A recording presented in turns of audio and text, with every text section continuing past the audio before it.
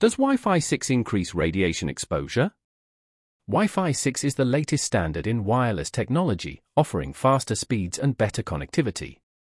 But one concern that has been raised is whether Wi-Fi 6 increases radiation exposure. The truth is, all wireless devices emit a type of radiation called radio frequency energy. This includes cell phones, microwaves, and yes, Wi-Fi routers. Wi-Fi 6 operates in the 6 GHz frequency band, which is higher than previous Wi-Fi standards, leading some to worry about its impact on human health.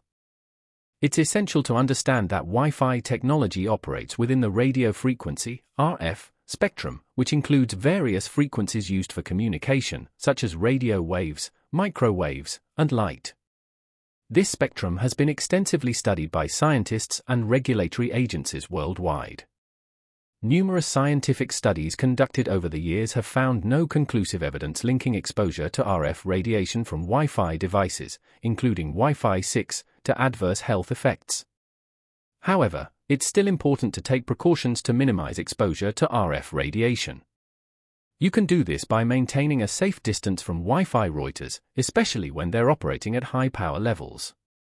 Additionally, using wired connections whenever possible and limiting the time spent in close proximity to Wi-Fi devices can further reduce exposure. Thank you for watching. If you found this video helpful, don't forget to like, share, and subscribe for more informative content. And remember, stay curious, stay informed, and stay safe.